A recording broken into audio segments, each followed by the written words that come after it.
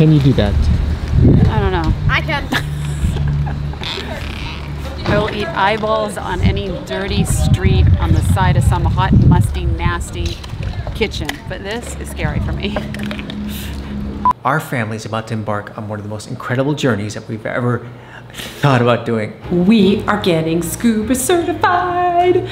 Now scuba diving, yay! Well, not today, technically. We're going tomorrow. I know we lived in an RV for 2.5 years.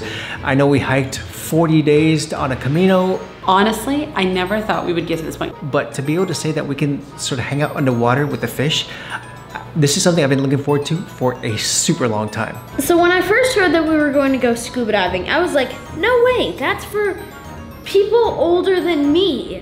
But I'm super excited because it sounds so awesome to basically be able to fly underwater. Maybe like 18, 19, 20. As a kid growing up in Florida, I always thought of the people that went scuba diving, like with their families that had boats. I always thought to myself, you know what? Wow, that's nice. That's something that I'd always love to do. Because I always saw like nobody as a kid does scuba diving. But I'm super, super, super excited. I'm also a bit nervous because I'm wondering what happens if you cough underwater. To actually get to the point that we're gonna get scuba certified as a family of 4 all together, it is mind-blowing.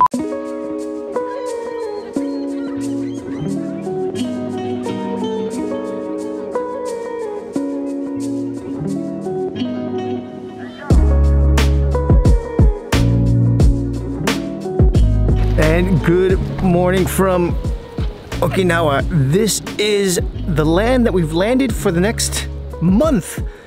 A month surrounded by water, surrounded by gorgeous, hot, humid temperatures, and surrounded by everything that's sea and sand that we can ever imagine that we're gonna want to do. Okinawa for us is going to be a place where, I don't know how cultural we're gonna get here, because the fact that this is supposed to be like the month of birthday celebrations and anniversaries, and us trying to go ahead and just like revive the fact that we're alive and we're happy to be here, and we're just want to sort of be a little self-indulgent. So this month, be prepared for a lot of surf, a lot of sand, a lot of sort of island adventures, so forth and so on. And today, well, today is going to be the start of something really magical. We're going to start our scuba diving expedition learning extravaganza. So I think it's gonna be relatively easy for 3 of the bunch and moderately hard for me. So because this was a bit short notice, we have a 12-hour e-course to do today, all of it today. All I know is that we just crammed like college kids. I hated courses. In full transparency, I have gone through this entire scuba diving class and passed everything except for my final dive when I was in university because, and I'm almost embarrassed to admit this, I was going on spring break with my friends and I opted to go hang out in my bikini in Florida with friends, so I never took my final dive and I never got certified. So I remember this part. Guys, I remember this, yay! I remember some stuff from college when I took this course. I'm so excited. Are you really talking about when you were in college? Like 20, 30 years ago. Are you also going to start talking about when you were in high school and how you're a cheerleader? Are you really going to start talking about that? You guys love it when I do my Hold cheering on dance. a second, hold on a second, here we go.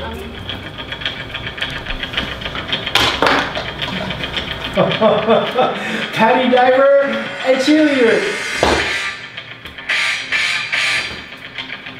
It was an all-day affair. I woke up this morning and decided we weren't going, that was it, that it wasn't safe for me to go in the water with anxiety like this. So I have a philosophy in life when it comes to just about everything, that if someone else can do it, there's no reason why I can't do it.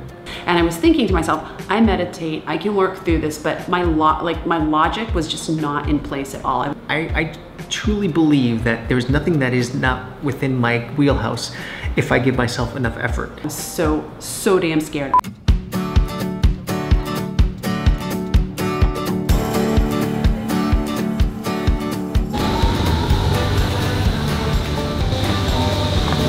Still never go on easy.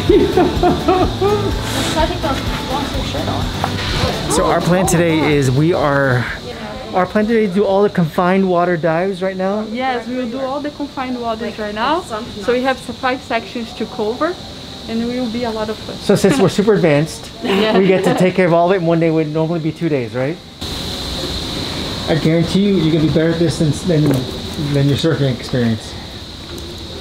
Well, I don't think that's not really a high bar to cross, Dad. So when we saw the gear, it looked really, really hard. It was super complex. There were like tons of different valves and stuff. So the first thing is that I will explain about the tanks, okay, for you guys. So we always have 2 different kinds of tanks that we use for diving. So this one that I will be using today, it's a steel tank. And like different strings that you could pull for. It was really, really complicated, but after she explained it all, it got a lot easier. Yours? Actually, yours is the smallest one. This one. So this one is Jessica. She strap through the top one and close. Mom was absolutely terrible. She started freaking out right when we got there. Anxiety ridden. Mom didn't do so well. I don't know if I want to do it with him. He's not paying attention. Do you even know which way's up, Jess? No. Huh? No. It's not that hard, you know that. Hey, honestly, you're getting annoying. It's like that. There we go. There we go. I got it. I got it. Pull it back. Maybe just push it on. Ouch. So when we got there, the first thing we saw was this massive pool, and I was pretty psyched about that because you always see like university classes where there's pools and there's people out there and they got tanks. Well, because of what's happening now with the travel bans, we had this place all to ourselves.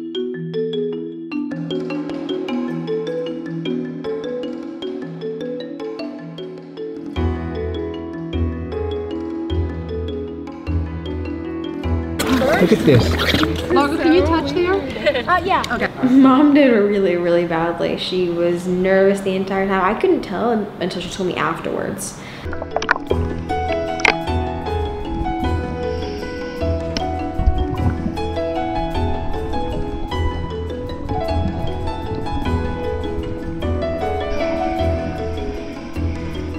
You know, I knew that we were going to have all these kinds of exercises we were going to do in the water because we'd done the e-learning course and it shows you everything, and you know, logic says I'm going to have to do these in the water. And some of them, even when I was watching the course, I was in panic, like, oh my gosh, I don't want to do that. I don't want to take my mask off. Oh, I'm going to take the thing I breathe out of my mouth in the water and then put it back in. I was very confident. I was a bit nervous though, just because like going underwater and I don't know, like having your nose not be the thing breathing kind of freaked me out. But it's a lot easier than it seemed. It's actually really fun. Let me tell you, they were all pretty manageable, but when we took a vote of what our least favorite was, my least favorite was when I had to take my mask off, put it back on, and then release the water from it, because for whatever reason, every time I did that, I got a little bit of water up my nose, which I kind of, and then I, calm yourself, you're not gonna drown, you're in a swimming pool, you're gonna be fine. You doing okay? Yeah. What happened? Nothing. I just got water in here and I thought I had too much water in there, and because I was nervous I was floating up. Hanging in there? Yeah. Okay. Being underwater felt really good. It felt almost as if my mind was telling me one thing and my body was telling me another thing. My mind was saying, oh no, you're underwater, hold your breath, run away, run up into the air. But my body was telling me, you're fine, you're breathing, you're perfectly alive.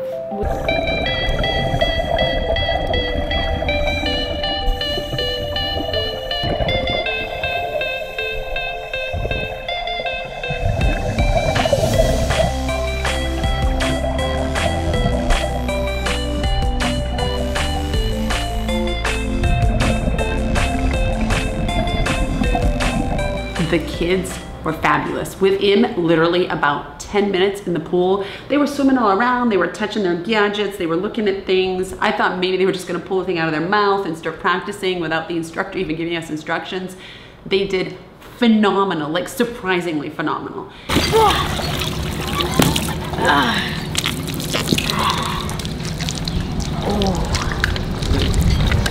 How you doing there, Rooster? We get to do something really fun now. As we're transitioning from one pool to the other, we're now going to go into what's called the deep water diving. So No, we're not going to the ocean, but there's a pool right over here, which is a little bit deeper, so we could test our abilities to actually go sort of beyond our knees, because this pool right over here we're training at is really not that deep. So how are you feeling so far, Jess? I'm getting more comfortable. You are? Yeah. Listen, there was a point that I saw you in the water. Whoa, sorry about that. That was me. There was a point I saw you in the water and I thought to myself, there was no way you're gonna continue on just another second forward. There was anxiety, there was fear, there was, how do I get this water out of my mask going on? It didn't. Still feel that a little bit. But Largo had some sort of a problem with pressure when we got in the deeper pool. 3, 2, 1. Oh wow, it's warm. He could not go all the way down to the bottom for our last kind of exam thing that we needed to do.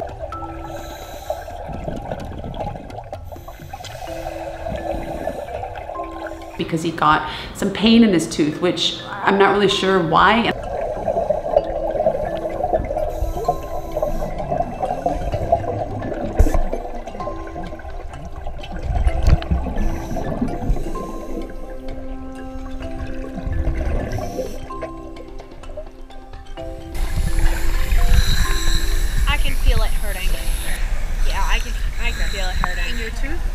In my tooth, yeah. Super bummed about Largo. But it was heartbreaking. It was so heartbreaking to see this because he wanted to go down. Where does it hurt? Right up there. Okay. Tilt your head back. Yeah, we're okay with that. Yeah. I don't think that's a cavity. Now in the video it says there's just Could it be a loose tooth? Some little an air. air pocket, but it's usually with a cavity, like there's a filling in the air pocket. But there's no filling there. It's actually a new tooth. It fell out about 5 months ago, maybe. It's one of those things where we thought that scuba diving was going to be a family event, that we thought that we were going to hang out as a unit. If Largo can't do this, we have to almost rethink about where we want to spend the next year. If we want to go back to Asia and hang out in Thailand because it's supposed to be all about scuba diving, we may be going back to France. And I'm hoping that in 2 days it'll pass and he can go down on the ocean dive with us. We'll check backs tomorrow, but I mean, if it keeps hurting, I probably won't be able to complete my certification. But in that, it'll be fun.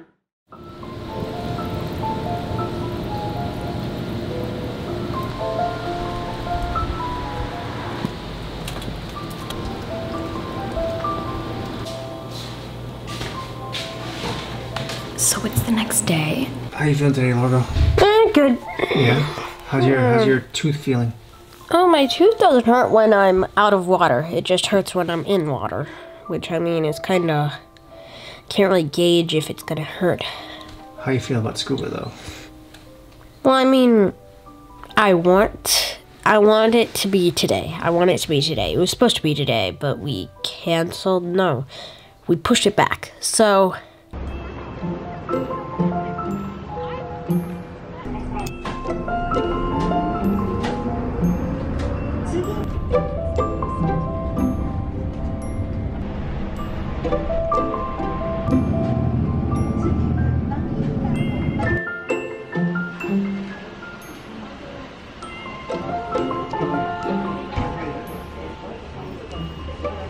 So today's yet another day within the experience of WorldTowning. Adventures all around the world, and today, because Largo's not feeling great, we're trying to make him, we're trying to be careful with this thing because Largo had some pressure in his tooth, he had some sinus problems. We don't know whether it's like a cold or whether it's something more, so we're here at the hospital to get checked out because we think that, well, we just want a clean bill of health before we go back into the ocean. And if we're gonna get tested, we're gonna get tested for the entire thing, which means we have to get tested for COVID, we get tested for COVID. Amen right here. Oh my gosh, that is, yes, yes, let's get. I'm getting my phone too. Get your phone, Will. You see, Largo doesn't have like the traditional like symptoms of COVID because like he has like the whole nasal thing. He had a slight headache, no fever. We're just trying to be certain, but they're making it a little bit challenging for us to actually get into here and get a test done. Well, we've been here for about 45 minutes and they're trying to figure out where we go for a test and how we get it. because it doesn't seem to be something you can just go into any place and get tested. So they're trying to figure it out for us right now over there.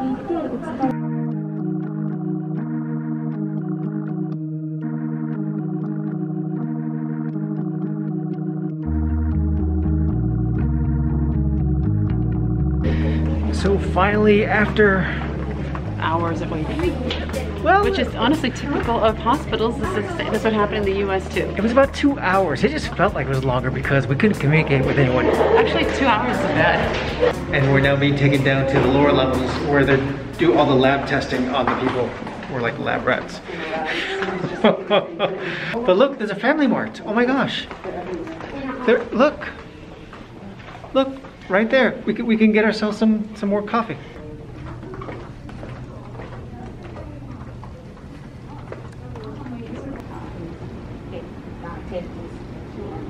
Okay. Wow, they're putting us in super quarantine area. Look at that. There's like plastic right over here. Here's the problem with this room is if he doesn't have COVID, people with COVID have been in here. I don't think we should sit down. I agree. And there's no Purell down here.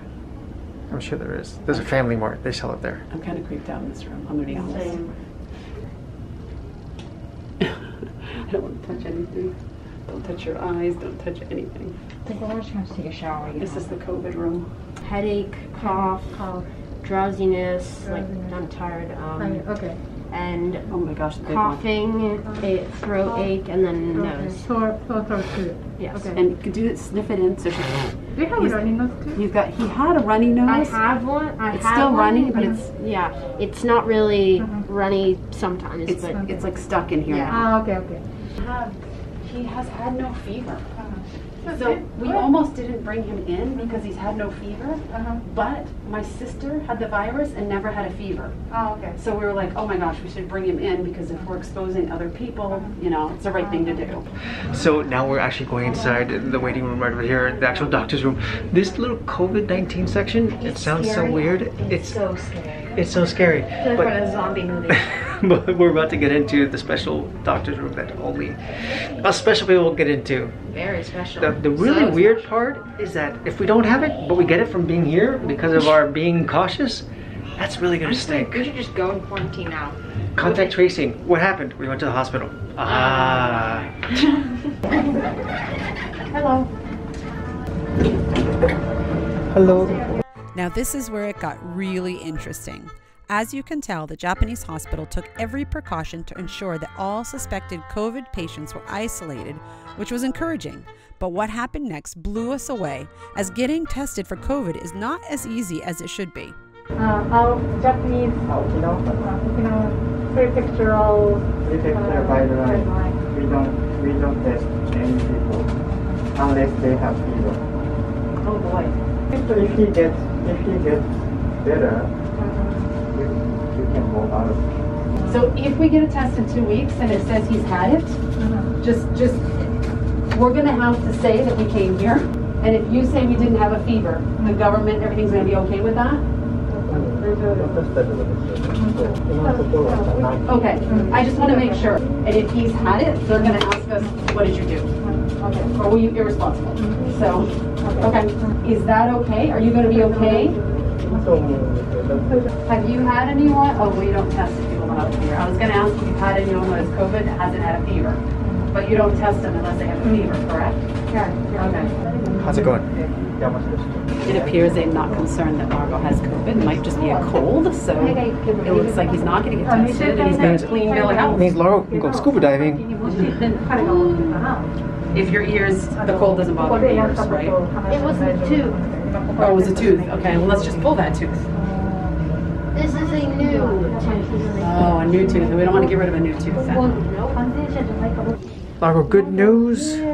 No COVID. You're not infected. He doesn't have it? Well, they won't. Were you surprised? I don't know. They don't test unless he has a fever. So they're pretty confident he doesn't have it because he doesn't have a fever. So You got the get out of COVID jail card, Largo. Good job. So with that, we left the hospital and chalked Largo's issues up to a mild sinus infection. And now we're ending this episode. Join us next time as we get back into the water to finish our scuba training and find out if Largo can go deep on our open water dive. Make sure to hit the subscribe button and the notifications icon to see what happens the moment the next episode is released. So this is the joy that is traveling full time. You get to test your luck at whether you have coronavirus or not. This is, I have to say, this is the pain, but if I didn't come test and something was wrong with Largo, to be honest, it'd be really bad. And if I didn't get to enjoy this guy's wonderful hold music, I think I'd truly be missing out too.